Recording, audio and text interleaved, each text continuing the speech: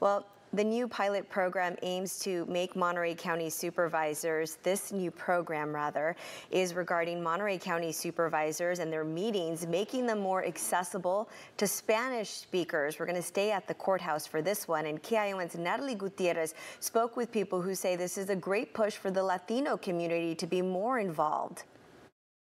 A chance for Spanish speakers to listen and weigh in on the Monterey County Supervisors meetings. That's what the county did by having a pilot program that started last month, and it's to have Spanish interpretation in the virtual version of the meetings. Something that Magdalena Bautista, who lives in Salinas, says it's extremely important because, like herself, not a lot of people in the area know how to speak English. We need to know what's going on in the meetings as well. We do need Spanish interpreters. Monterey County says this pilot program stems from a referral from both supervisors Luis Alejo and Christopher Lopez. To ensure that we are providing this information to those in our community, not only to the English speaking, but to the Spanish speaking as well. The county's pilot program says they have 2 Spanish interpreters for people who watch the meetings through Zoom, YouTube, and Facebook. The county also says the interpreter meetings can be viewed on the supervisor's calendar.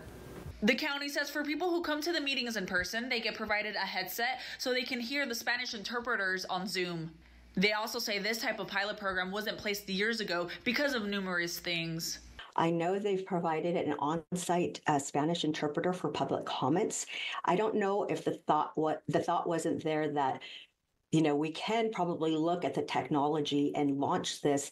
I think it was due to the pandemic. It may seem difficult, but behind the scenes, it's just pushing a couple of buttons. Valerie Ralph, the clerk of the Monterey County Board of Supervisors, says the Spanish participation has increased over the last several weeks, and their long-term goal for the pilot program is... My part now with this board referral is to report back to the board after July 16th and give them the statistics that we see in our Zoom data that we have. And for people like Bautista, she thinks this pilot program came at a right time. It's never too late to start. It's always important to know what's going on around our community. In Salinas, Natalie Gutierrez, KION News Channel 46.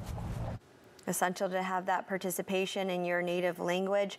The county says the pilot program will continue through July 16th.